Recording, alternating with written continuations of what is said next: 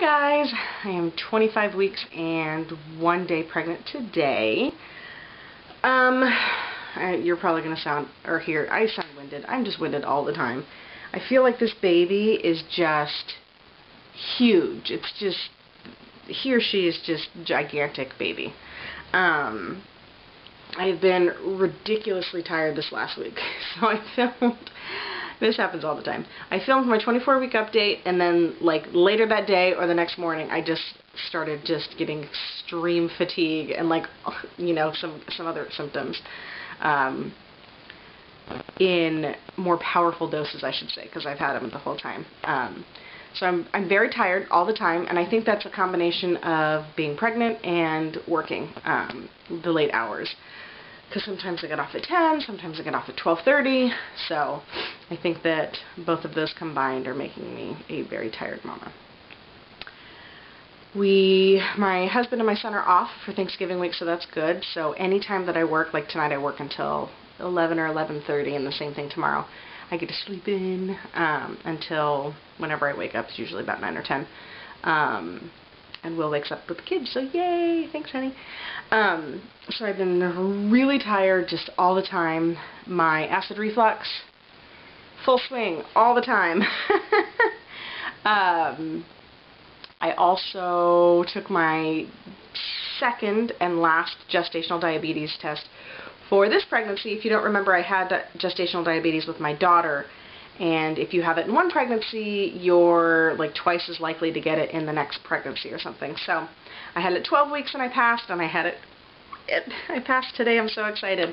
I took the 3-hour test both times because I fail. I failed the 1 hour with my son. I failed the 1 hour with my daughter. So I just, both of these times, this time I'm like, just skip to the 3-hour. So I'm very, very excited that I don't have to be as careful watching what I eat.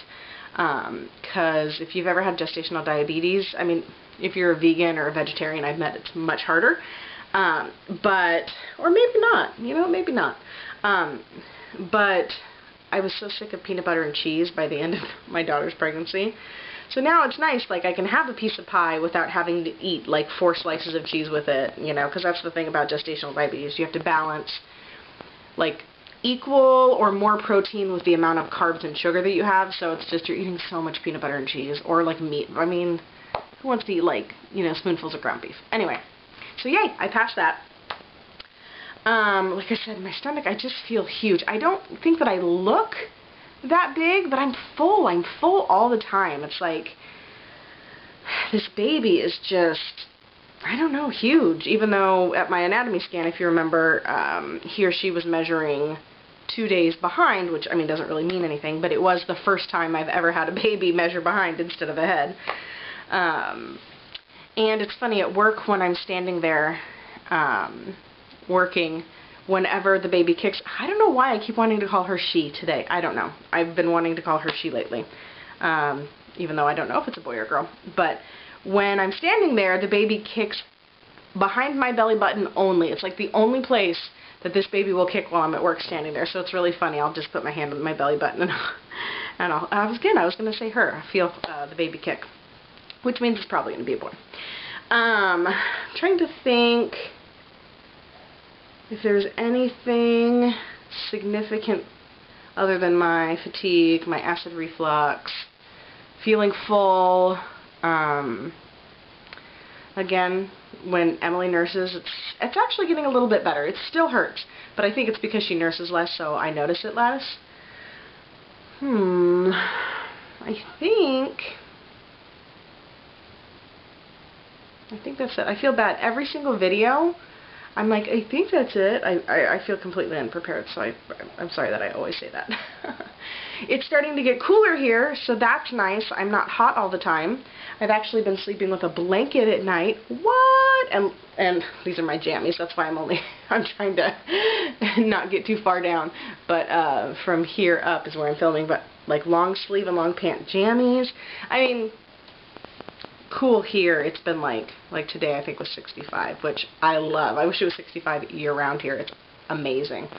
Yeah, so just getting ready for Thanksgiving. Gonna cook a yummy Thanksgiving meal that I don't have to feel guilty about eating carbs since I don't have the diabetes. Woo!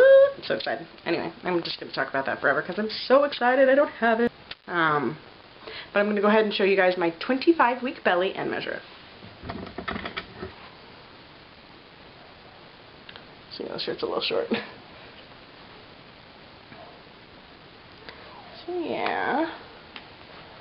Again, I don't feel like I look significantly bigger, but I definitely feel, I think, I was 37 last time. Let's see.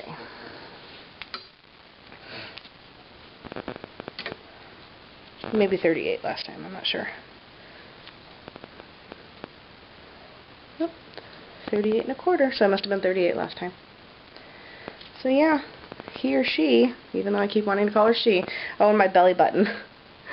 I think my belly button's going to pop out in the next couple of weeks. Because with Jackson, my belly button never popped out, but then with Emily, it did. So I have a feeling with this one, it's like I can really feel that my belly button's not as deep as it used to be. Anyway, I hope you guys are having a great week. I hope you guys have a happy Thanksgiving if you guys celebrate it. Questions, comments, leave them down below, and I will talk to you guys for week 26. Bye!